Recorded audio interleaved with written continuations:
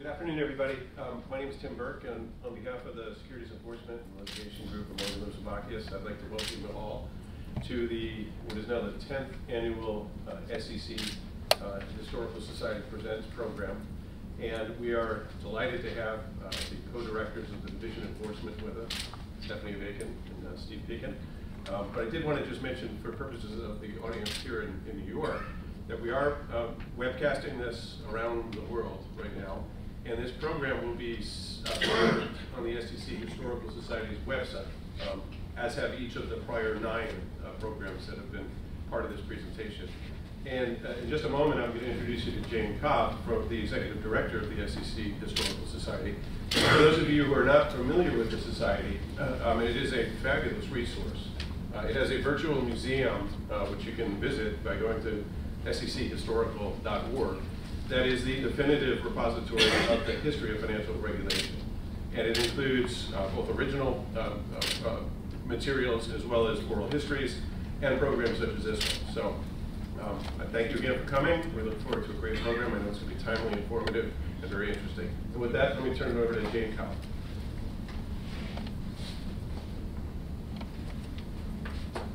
Thank you, Tim, and appreciate your service on our Board of Trustees.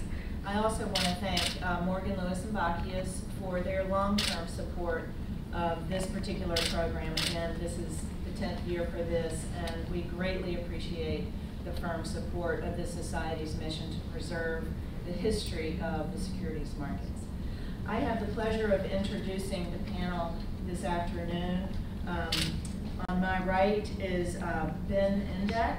Ben joined Morgan Lewis & Bacchius over 30 years ago, right after kindergarten, and is currently a partner in the firm's litigation practice. Typically go to high school, kindergarten's good. Ben represents broker-dealers and their executives in SEC and FINRA investigations. Prior to joining Morgan Lewis from 1984 to 1987, Ben served as compliance officer for E.F. Hutton and Company. Now we're really getting away my age. To Ben's left is Susan Resley. Susan joined Morgan Lewis about 6.5 years ago and currently leads the firm's securities enforcement practice. Her practice focuses on representing companies and individuals in SEC, Department of Justice, and PCAOB matters, as well as internal investigations. From 1992 until 1995, Susan worked in the SEC's Division of Enforcement in its Los Angeles regional office. To my left is Steve Peikin. Prior to joining the SEC as the co-director of the Enforcement Division with Stephanie, Steve was managing partner of Sullivan & Cromwell's Criminal Defense and Investigations Group. Before that, from 1996 to 2004, Steve served as an assistant U.S. attorney in the Southern District of New York, where he was also chief of the office's Securities and Commodities Fraud Task Force. And to Steve's left is Stephanie Avakian. Stephanie, welcome. And Stephanie was named co-director of the SEC's Division of Enforcement along with Steve in June 2017. Before that, Stephanie was acting director of the Division of Enforcement after serving as deputy director of the division since June 2014. Stephanie previously worked in private practice and also served as a branch chief in the SEC's New York regional office and counsel to former SEC Commissioner Paul Carey. Again, I want to welcome everyone and thank you, and I will turn it over to Ben Indek to get the conversation going. Thank you, Jane. Welcome, Steve and Stephanie. There's a lot of hot topics that we can talk about, so let's just jump right in and start with cryptocurrency. There's a lot of activity in the crypto space, and we could spend the whole hour on that topic, but let's not do that. A few highlights include the creation of a cyber unit last year. The Commission's brought a number of enforcement actions in this space. It's reported to have commenced a wide-ranging crypto investigation with the issuance of many subpoenas to market participants, and most recently you brought your first case in the regulated area against hedge fund and broker-dealer. So here are a few questions to get us started in this area. Could you just first bring us up to date on the work of the cyber unit, talk about its size, its remit, its breadth around the country, and what are the areas that it's currently focusing on. Yeah, happy to.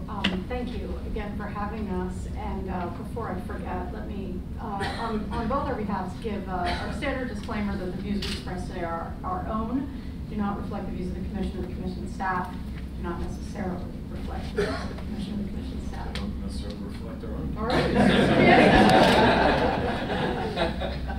So the cyber unit, thanks for asking about it. We do love talking about our work in this space. The cyber unit's now roughly 30 people, has a presence in 5 of our offices. So the home office, New York, Philadelphia, Chicago, San Francisco, but all of the offices also have a liaison to the cyber unit. And what we've really tried to achieve is, as with, I think it's fair to say, all the specialized units, we've really tried to achieve some level of centralized knowledge and expertise and consistency in how we think about these cases. Probably in cyber, because it's such a new area, and when I say cyber right now, I'm sort of talking more about ICO space. We really, because there have been so many ICOs and there are so many potential things to look at, I think we've really had to be thoughtful about what we open in terms of investigations and what we bring in terms of cases, right? So we've been pretty judicious about focusing our resources and looking broadly across all the cases, all the investigations, everything we're tracking across the division, and then coordinating centrally in terms of what makes sense to move forward on and that sort of thing. And I think the cases we've brought so far, the actions we've taken so far, sort of reflect that attempt. The cases probably roughly fall into 2 buckets. I would say those that are sort of, you know, where the technology or the supposed technology is really clear for fraud. You know, somebody said we have this great blockchain business, and we've brought up a bunch of cases, enforcement actions there, including emergency actions, asset freezes, things like that. And then the other bucket I would put in more of the, you know, not an obvious fraud and maybe not a fraud at all, more in the regulatory space, failure to register, perhaps some other sort of what someone might call a regulatory or technical violation. So I'd say that the cases kind of broadly fall in those 2 categories, and some of what we've been doing to try to reach as far as we can, both with messaging and with action, is, you know, in the fraud space, obviously bring those cases and bring them quickly where we are able to, where we find the conduct. But we've also done a lot of other things like trading suspensions where there's just not enough information in the marketplace. We've started doing, I shouldn't say we've started, it's now been probably 9 months, but we've made some public statements, some Division of Enforcement public statements, which I think is not something the division's traditionally done, or at least hasn't done, you know, certainly in the, you know, recent past. And I think they've been to pretty good effect. You know, one of the ones we point to.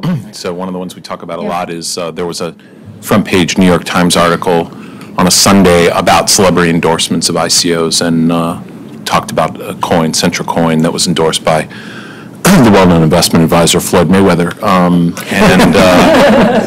And so we put out a statement, I think with OC, maybe 2 days later, saying, hey, you know, if you're touting a security for compensation, you've got to comply with the anti-touting rules. And, you know, if you're a consumer and you're, you know, seeing your favorite celebrity tout, you ought to be asking questions.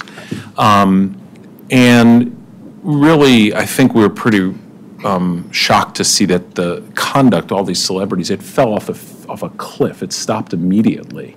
And so, you know, the alternative, sort of what we would say the regular way to do it would be like, okay, let's send out a subpoena to the Floyd Mayweathers of the world, and then we'll take testimony. And then, meanwhile, this is going on for a year, and then eventually we might or might not bring an enforcement action.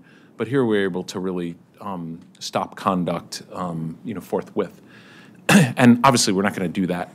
You know, our enforcement program is not going to be finger wagging at people. We're going to investigate and bring cases, but in appropriate cases. And I don't think that's to say we will or won't do investigations in addition to that, right? Or at the same time. But as Steve described it, we sort of think there's some value in coming out and saying, in the right circumstances, right? And particularly cyber, where some of the, even though the law has been around for ages, right, the issues that it's applied to are new and different. Right.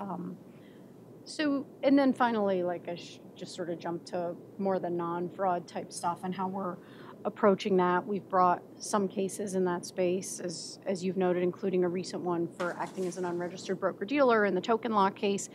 And in those, we're again trying to be thoughtful and try to choose the cases that make sense in terms of sending the broadest message, and thinking about what are the right remedies here, what do the resolutions look like.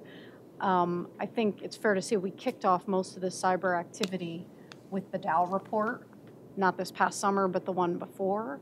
And so a lot of the cases have sort of followed from that.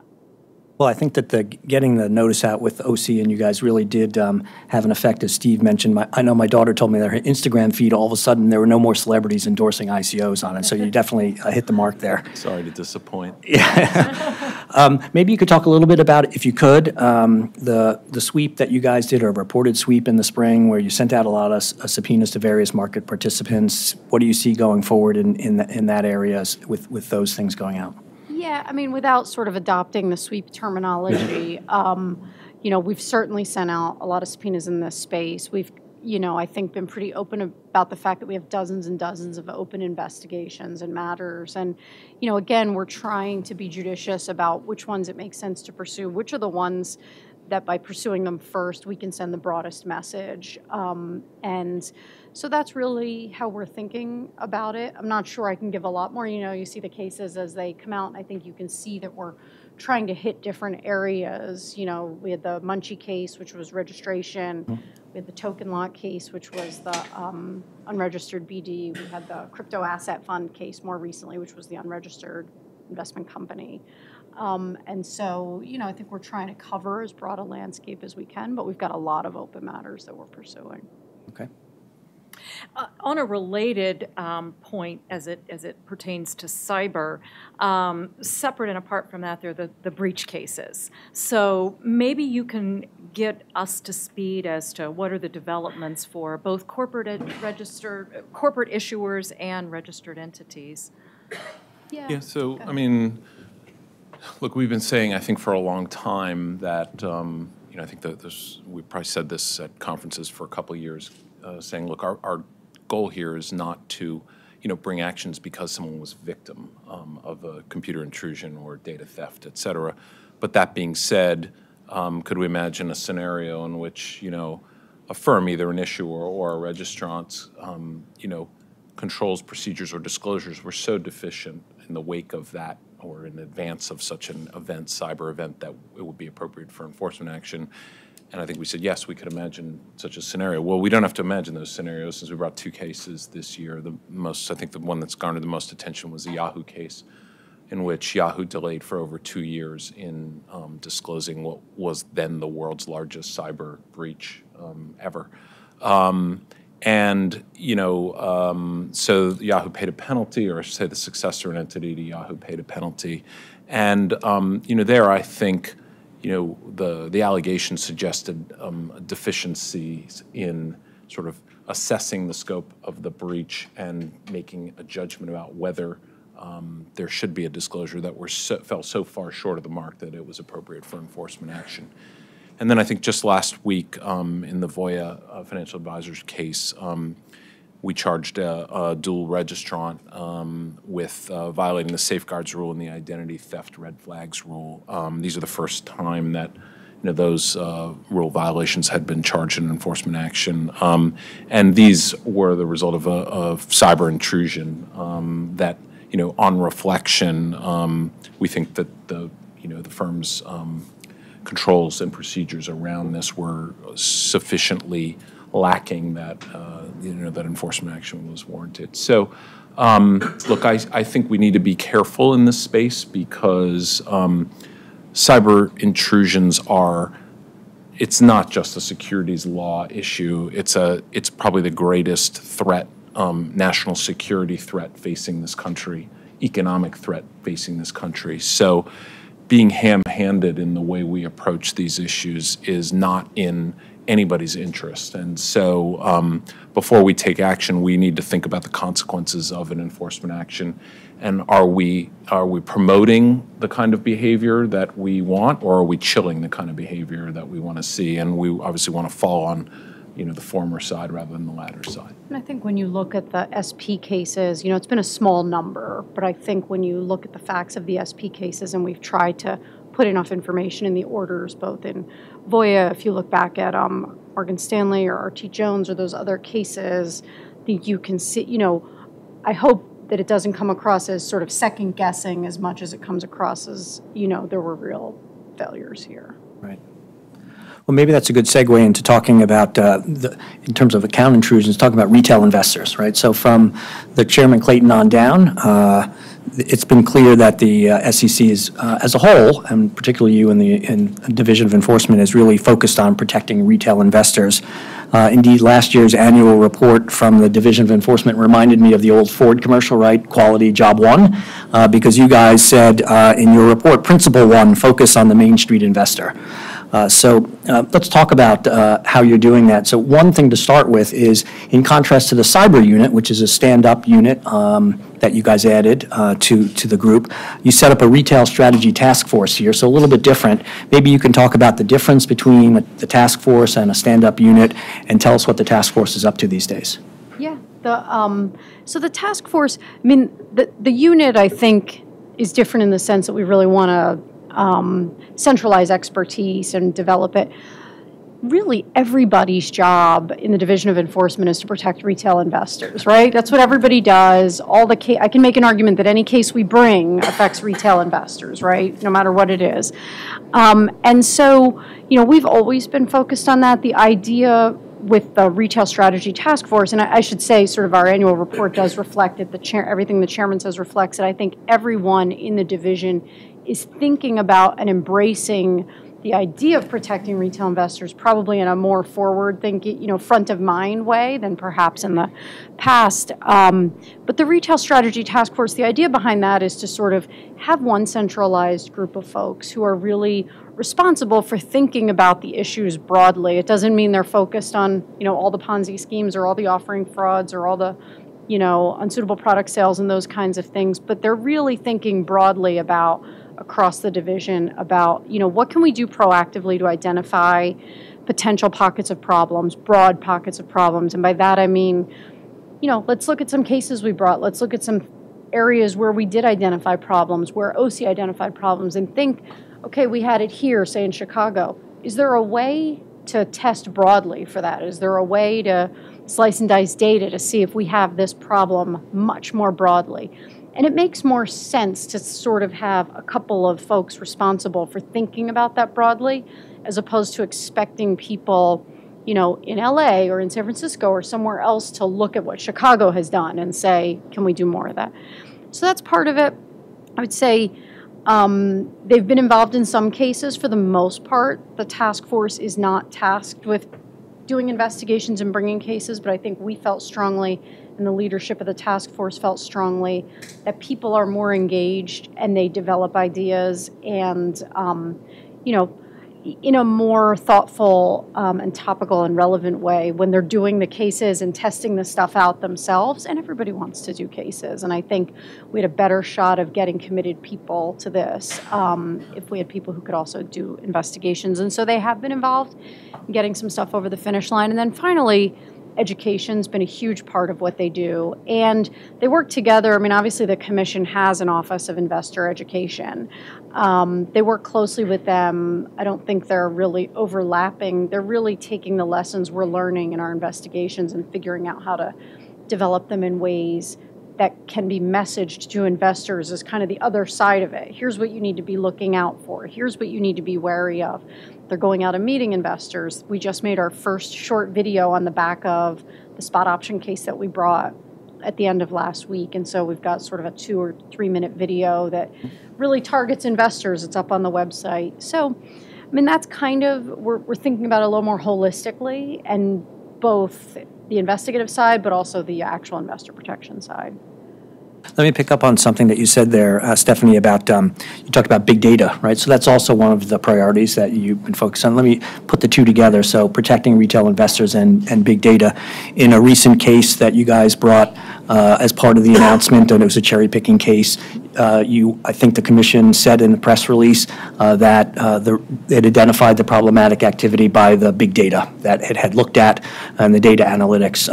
Without giving away the secret sauce, or you can to us if you want. We're just amongst ourselves. You can. I wouldn't understand it if I tried. Well, maybe Steve can tell us the secret sauce. Can you talk about how you guys are using big data to generate leads and then bring cases?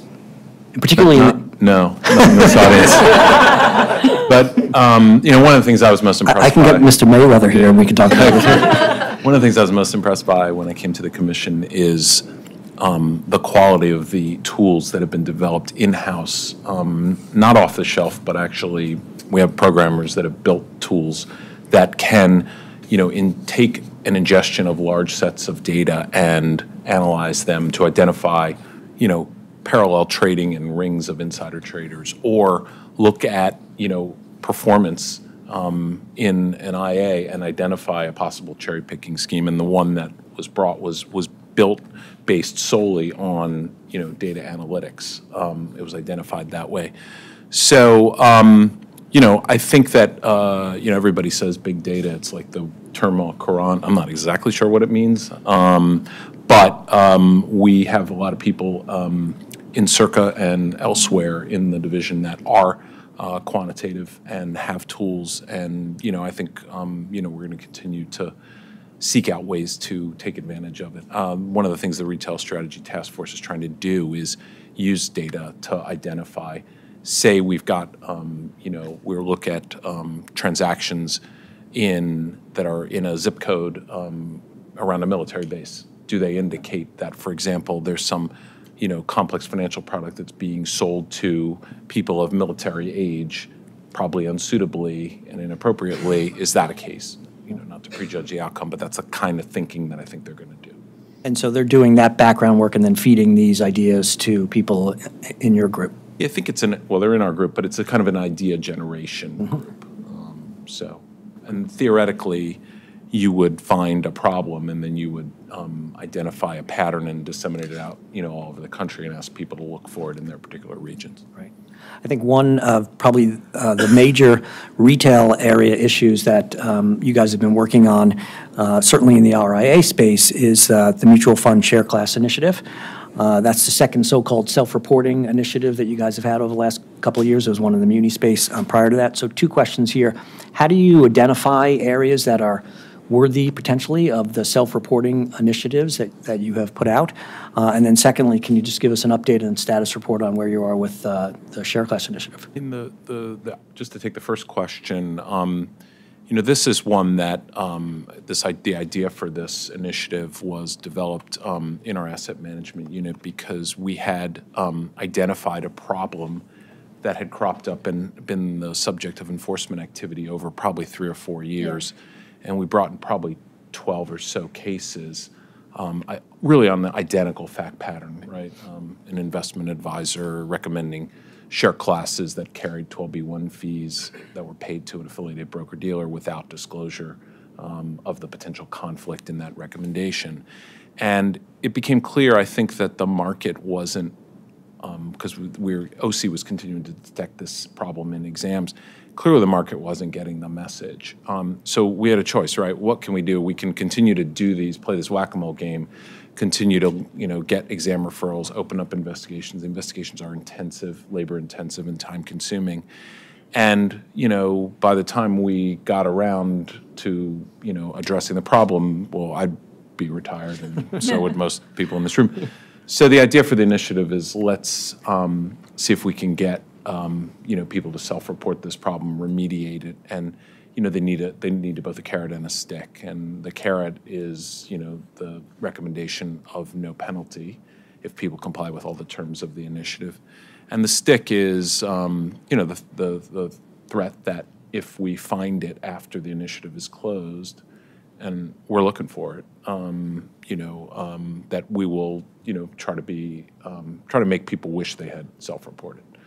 So. And Yeah, and I think a couple things, you know, as Steve said, we sort of had this problem, but to kind of put a couple more details around it, you know, this is part of what was driving us here is every case that we were resolving, you know, and they did have penalties, the cases we brought and resolved, but in every case we were resolving, we were getting disgorgement and getting it back to investors. And so that's part of how we were thinking about this, right? This is an opportunity to not only try to solve the problem broadly and much more quickly in a much more compressed time frame, but also get money back into the pockets of investors as quickly as possible. These are all going to be, at least the intention is for these to be recommended as self-directed distributions or respondent-directed distributions, which will have the effect of getting money back in the pockets of investors much more quickly. At the time we decided to do the initiative, I think we had probably 10 or 12 ongoing investigations in addition to the ones we already brought. And on average, the ones we brought took 22 months to bring. And so that kind of gives you the broad picture of what we were facing. In terms of how the initiatives played out, I mean, I think it's premature to put numbers around it, but I think we view it as a wild success at this point. We're now, you know, we've got almost all the information and everything in. We've had a substantial number of self-reports.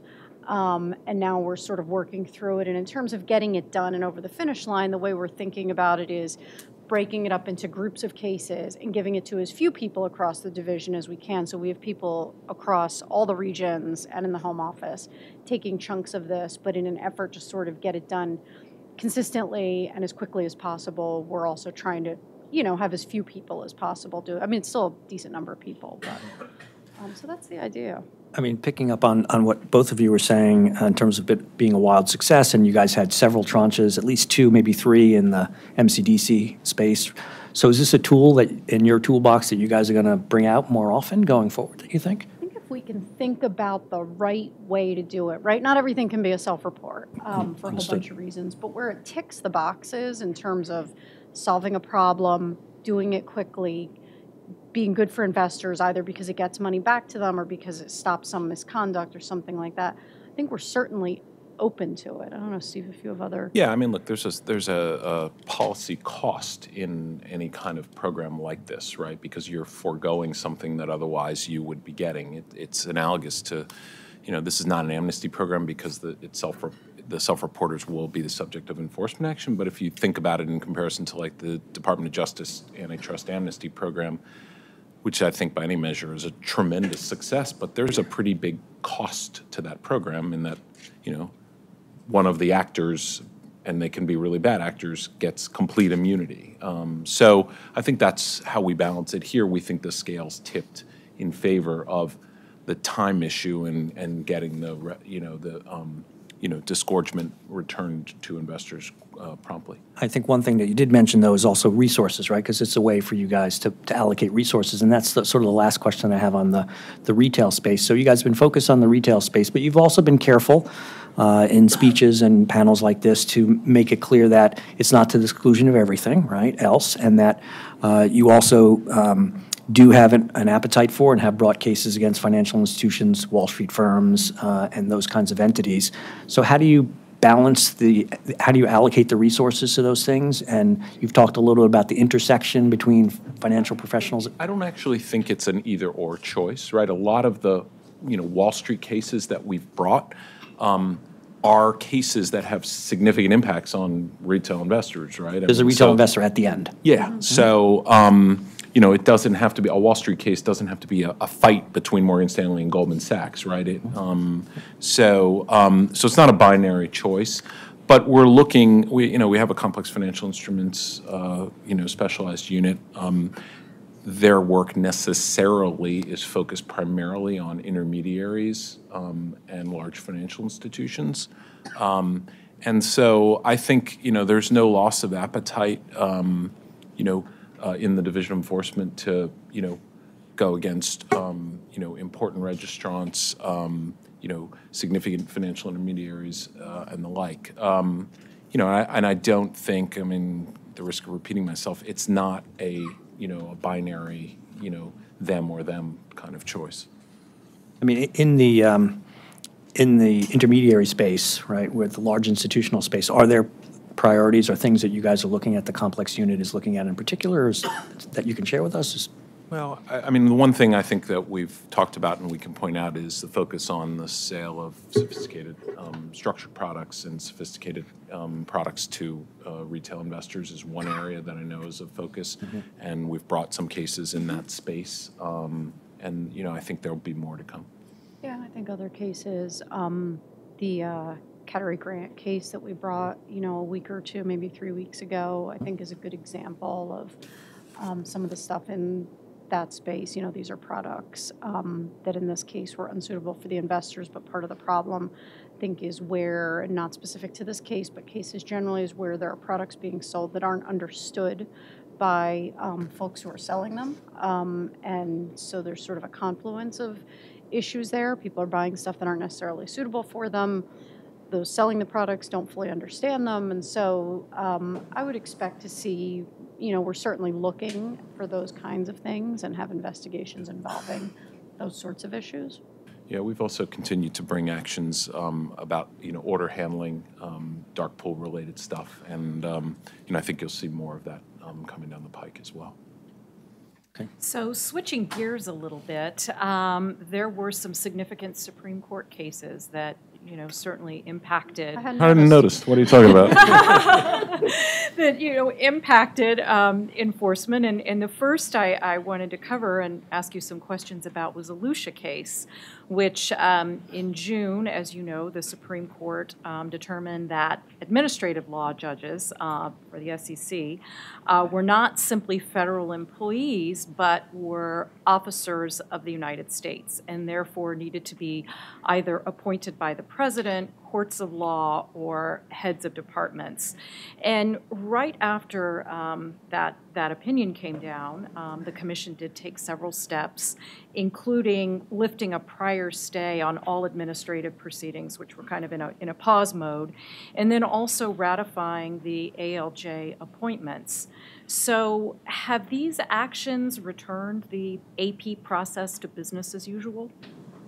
I think the answer to that is a bit of a yes and a bit of a no, in the sense that, I guess, a couple things. I think, you know, we've continued, even while the case was pending before the Supreme Court, we continued to bring litigated administrative proceedings where appropriate. I think the degree to which we used the forum for litigated cases is probably, you know, reflective of how we'll continue to use it. And so, you know, we've certainly continued to use it and will continue to do so in cases where, look, there are lots of cases where we can only bring them as APs, right? There are some charges that can only be in the administrative forum. There are some cases, there's some relief we can only get in the administrative forum. We have to keep bringing them.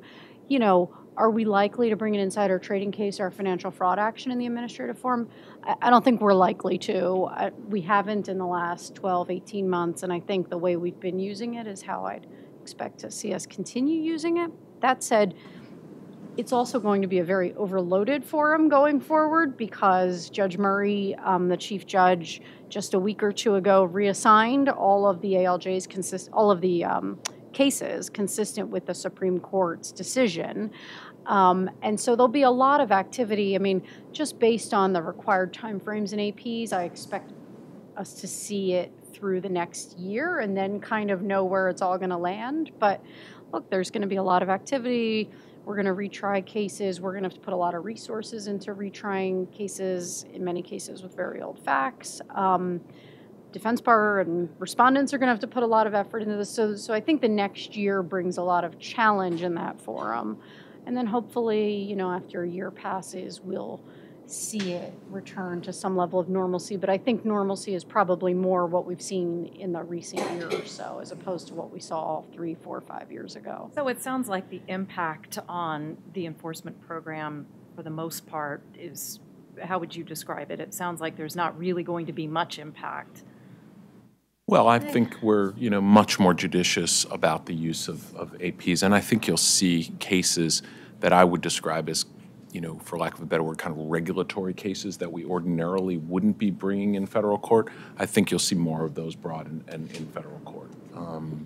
And, you know, there will continue to be constitutional and legal challenges made to the AP process. Yeah. And so, as we use the forum, there's some embedded legal risk in there for us. And so I think, we have to be mindful of Cognizant of that, trying yeah. to mitigate that to the greatest extent possible.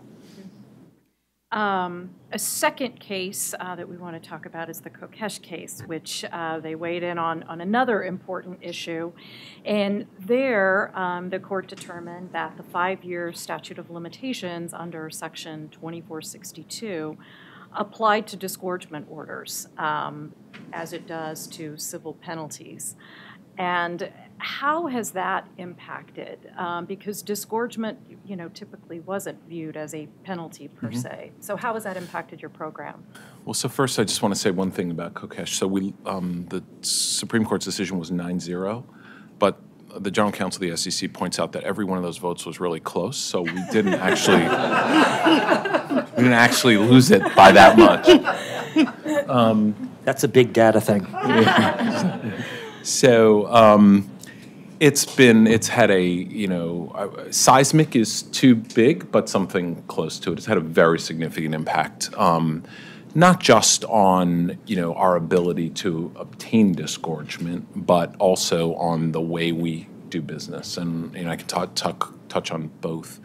And so first of all, there is conduct that, or rather funds that are outside our reach because of the impact of the ruling. I mean, take Kokesh itself, and I'm not sure, at least in the justice in that case, is cause for celebration.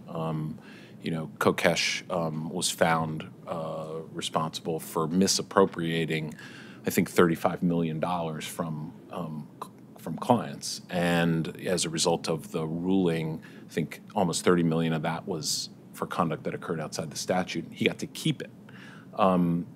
So it is what it is. But and then obviously the impact of that decision spreads much more broadly. We've been keeping track of, in our litigated and settled cases, how much disgorgement have we had to leave behind as a result of the ruling since the ruling. And I think the most recent stats I'm familiar with are from, I think, April or May.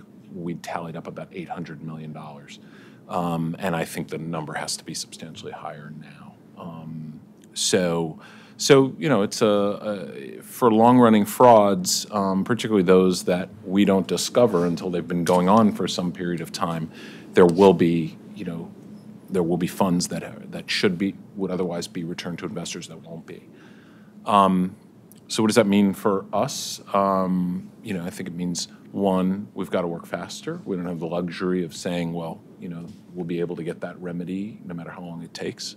And secondly, I think we have to be, thoughtful in our case selection, process. So, if we're looking at conduct that is already, 3 or 4 or more years old when we're starting the investigation, I think we have to ask ourselves the question of, it's great if we do a really good investigation, but at the end we have no real relief to get. That's not really the best use of our resources. So I think in those two ways, it's impacted us. I don't know if you have other No, stuff I think to you've add. captured it. Yeah. In those situations that you described of, long-running frauds that you may not discover until later in the scheme, do you foresee situations where the staff will seek tolling agreements more than they did in a pre-Kokesh world? I think it depends on, I think, we continue to practice that I think Rob Kazami put in place that requires the director or his or her designee to approve tolling agreements. So I don't think tolling agreements, what I don't want to see happen, I think neither of us wants to see happen, is we serve subpoenas with tolling agreements stapled to the back of them. There are going to be some cases, if we discover a Ponzi scheme and we're starting an investigation and we have someone who can toll, I don't think we're interested in letting, the statute run and money that we might be able to recover, see that, slip beyond our reach. But, I don't think the remedy of this is, well, we'll just toll. Part of the problem is, even, as we try to prove our cases, two things. One, I think our cases have the most impact when they're brought closest in time to the relevant events.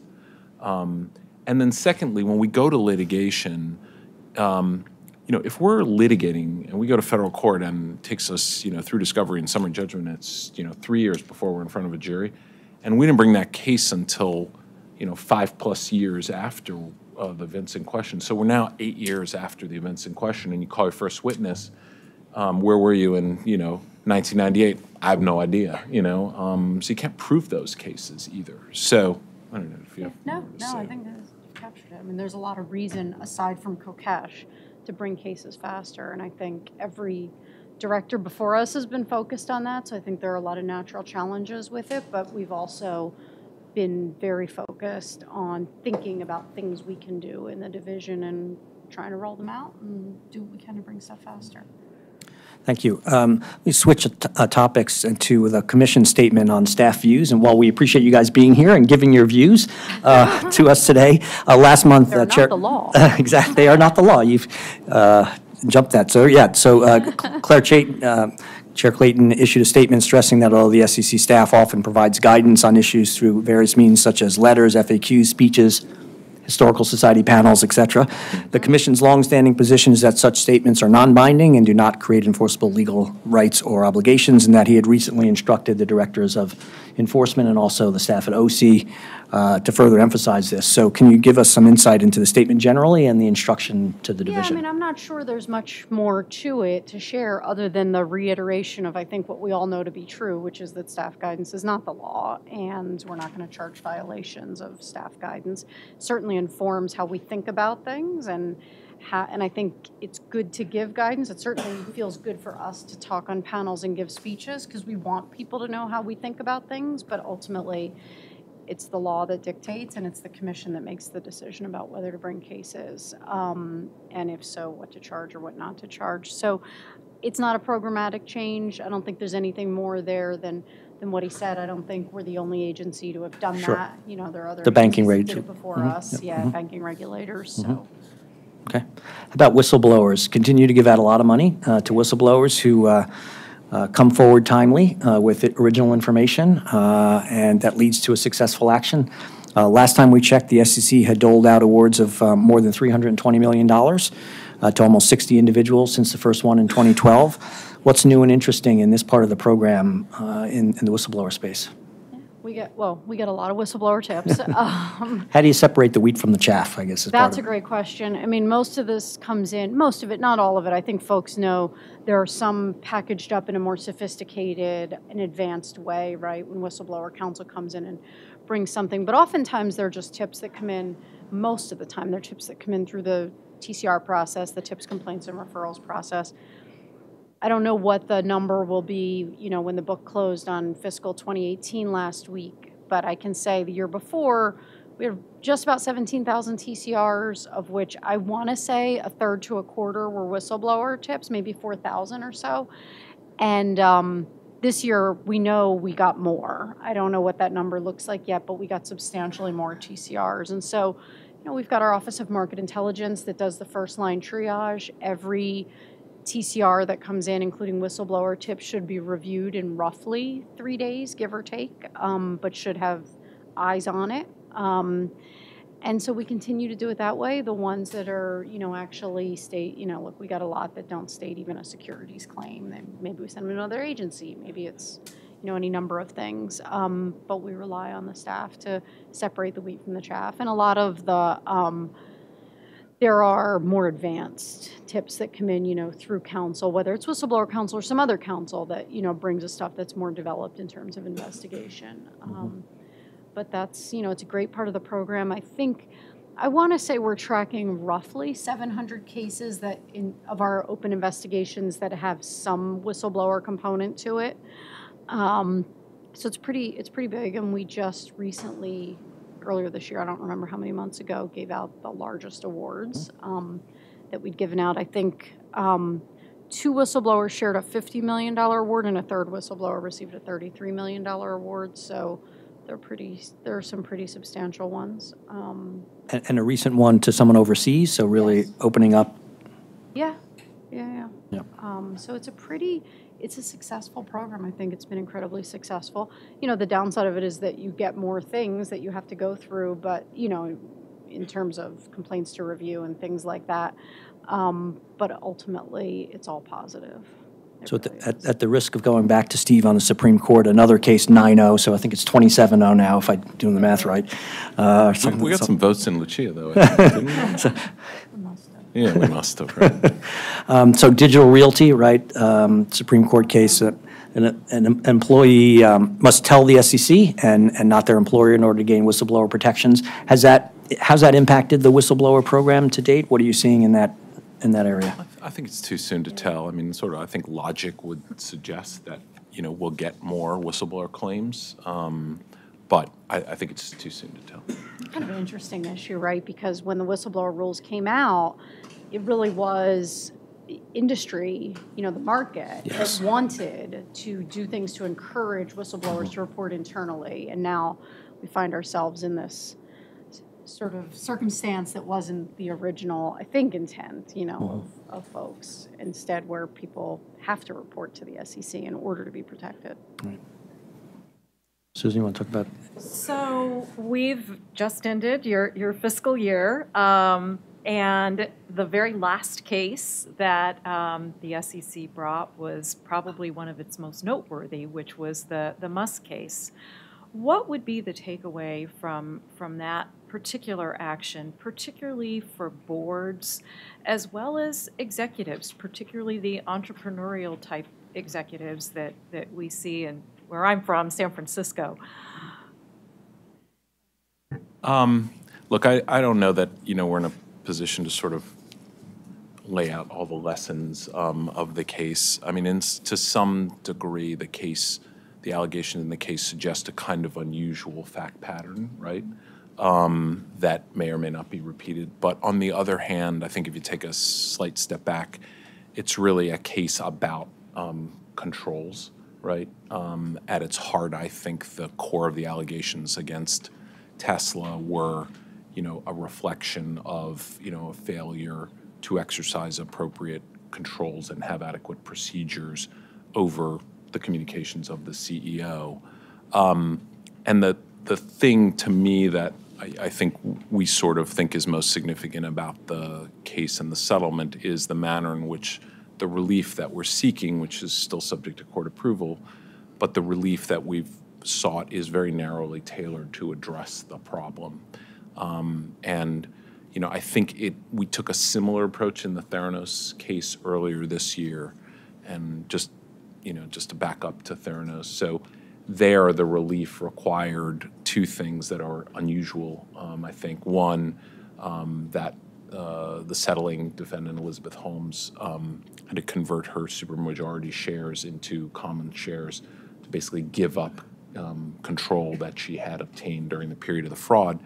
And secondly, that there be a preference to other shareholders that they receive the first $750 million in value should there be a liquidation event.